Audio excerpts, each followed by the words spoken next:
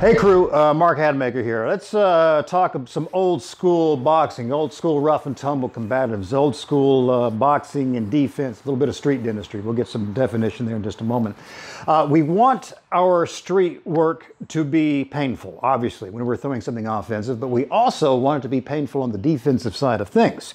So to work to get there, we're going to run through how sport deals with incoming straight shots, jabs and rear straights. And then we'll start moving through some adjustments, some of the early boxers, starting around the 20s, like the roaring 20s, and then move it through what street dentists did. We'll define that a little later on, and then we'll add a little bit of fist loading in there as well to make sure your defense is rock solid and kind of screwing up a fist, maybe from the first go. Hey, Kylie, can I bring in here, please? There's some gloves back there, you can slip them on. First and foremost, we know we're discussing, we got a jab coming in or a rear straight coming in. So we're just going to work this off of a jab, make everything easy, and all of our demonstration purposes here be kind of done profile. Sometimes I'll turn to you guys right here, facing on. We won't be moving around, keeping it live. We'll just kind of keep it somewhat static and stock still so we can see what is occurring. The standard catch, whenever a punch is coming in, we don't want to cuff at it, we're opening up the line, we want to raise against a punch, we don't want to slap down at it, we want to stay in nice, good position, which means good box position, which means forearms parallel, not kind of V'd out, opening up the bread basket there, anything like that. Hands up, you know, you can even make a loose fist if you want, or kind of turn the palms out a little bit. It doesn't really matter as long as we got this kind of like boxed position. We see a box right through here, we're describing a box. When the punch is coming in, what we want to do is, again, not get around to the outside. So when she just frees it here at the end, I don't want to be on the outside of it, above it. I don't want to be lifting up. Why do I not want this? If I'm facing directly onto you as this punch is coming in, I do this, I open up my face. I do this, open up my face. I'm down here. It means my hand was too low to begin with. We want to stay good defensive position, so we're here.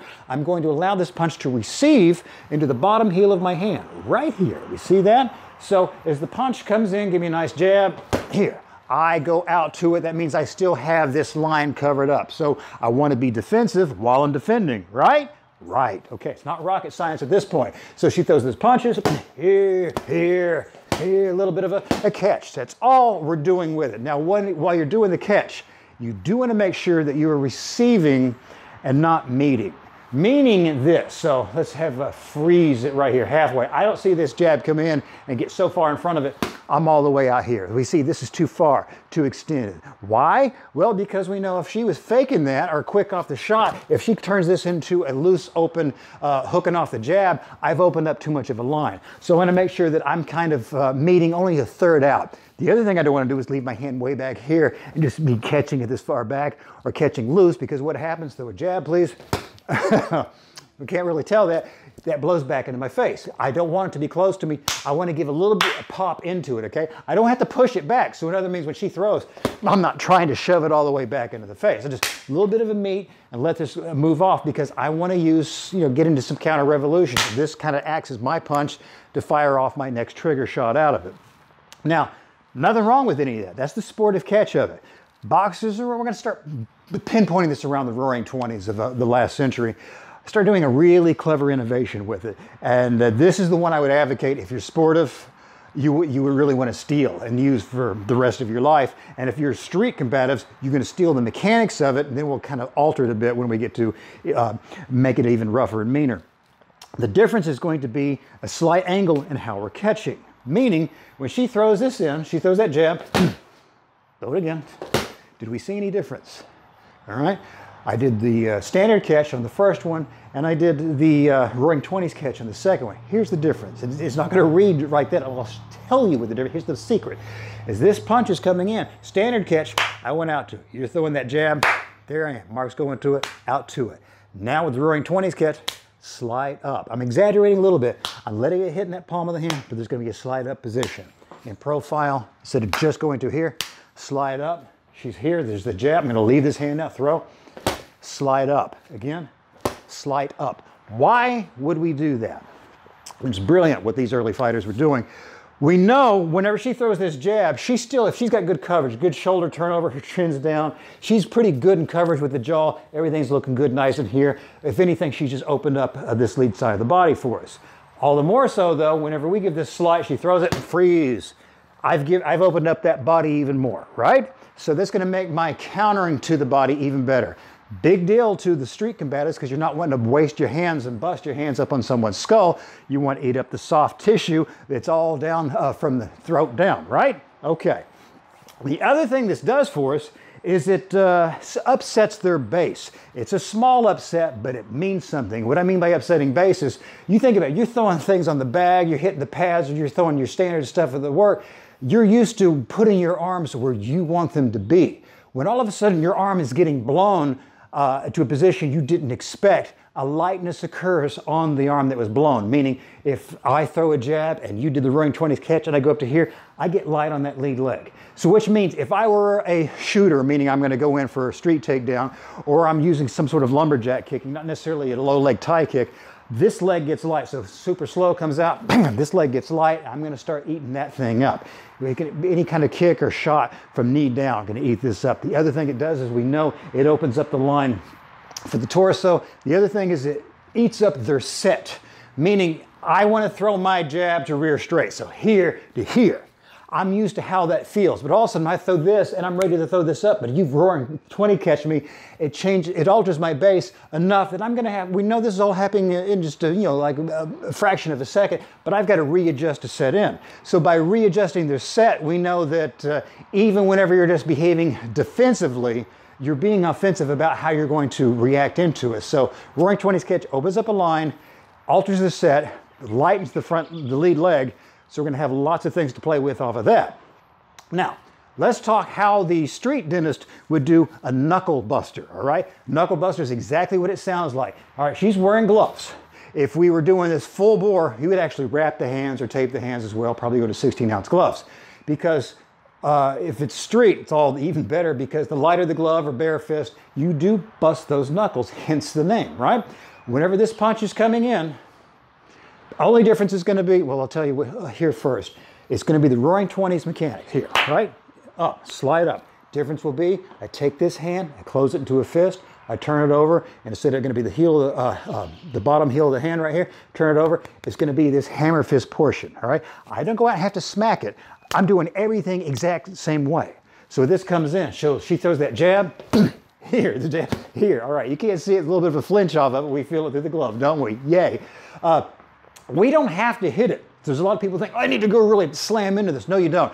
They're the ones throwing. As hard as they throw is as hard as they're going to hit. They're basically throwing their fist into a head-on collision, and you've got nothing. You've got your hands in a nice compact position that's going to receive the soft meat, so you don't blow your own knuckles out. They're the one receiving the knuckle busting. If you doubt the efficacy of this, again, tape the hands, put on the glove, and I guarantee you, just after just one smooth round of having someone working that against you, you feel that in the hands. Now imagine that if you go to a much lighter glove, or even better, no glove at all, and every defense you have for the rest of your life is you knuckle busting when they're throwing any straight that comes in. Street dentistry has defenses like this that are destroying every angle that's coming in. Your job is to make sure that you're always blown away and making this happen for you. The other thing to keep in mind whenever this is occurring is, again, if we're strictly sport, standard catch is fine, but I would advocate going roaring 20s. If we're talking street, it's going to definitely be knuckle busting the whole way. Now, there's another way to make this even more devastating, and that is to run with a loaded catch. I don't care whether you can use the ballpoint pen, it can be a roll of quarters, or something a little bit more practical, like TRS has that the tactical torch, the 330 EDC, one right here, and I'm not going to turn it on and blind you with the flashlight, but we know to carry one of these tactically, we're assuming now, it's okay to use a standard one. You're using your flashlight, flick it on, you're going to hold it in your hand like this, and where do I put my keys or anything like that, or like if you're working under the sink, and do all that sort of nonsense and noise. But if we're actually using this for clearing, which means I've got to have access to my firearm, or I'm just not clear whenever I'm just walking out of the car, is there something going on here? I want my lead hand free and good to go, ready whether I'm going to go for weapons access, or I might need it for offense defense, which means I'm going to be holding this with the light side facing out, holding it in a fist. And you're probably way ahead of me at this point. Once I put it in this fist, so I pump on the button with my thumb, and then at the same time I'm doing that, I'm giving a slight push, which means we'll see that, how it kind of protrudes a little bit. So my knuckle busting now has an even harder surface to bust against it. I'm not going to do it, but I just, you already see what I'm talking about here. So I got the light on, I'm moving around, all of a sudden this blast out of the corner, here comes this shot, bam, knuckle bust. Go ahead, get out of here, champ. I got the spike on top of it at the same time. That is a huge tactical advantage just by having, by dint of having that in there. And again, even through gloves, you feel such a thing, but we're talking the street side of things, the street dentist side of things. And because I haven't mentioned, I promised to say what that was. Street dentist in the early turn of the last century, whenever there's a lot of people who were working both inside the ring, boxing, and then sometimes they would moonlight for certain sorts and use their fistic wares and their know-how in the street, and they would alter the game to make sure it had a more devastating effect, one that didn't need to stretch out over rounds, something that needed to get done right now. So essentially, you can play with this early stuff we did in this to the sports side of things, but we're really interested, aren't we? We're really interested in what we do with the street and all the mean, nasty, evil goodness. So when you train it safely, and if you're in quarantine lockdown, you don't have someone in front of you to hit, obviously you can use shadow boxing, mirror boxing. You can set up a double end bag, get that thing moving and start working on your knuckle busting against that, so you got the eye-hand coordination down for it. You can run it with the fist loads, whatever you want. But the thing is, just train it safely, play with it, and it's a thing of beauty because it looks like you're not really doing anything. They're doing all the work and they're hurting themselves. Thanks for watching our video lessons here at TRS Direct. Hit the like button down below and consider subscribing to our channel here on YouTube. Hit the bell icon and we'll send you a notification when there's a new lesson available. Thanks again for watching.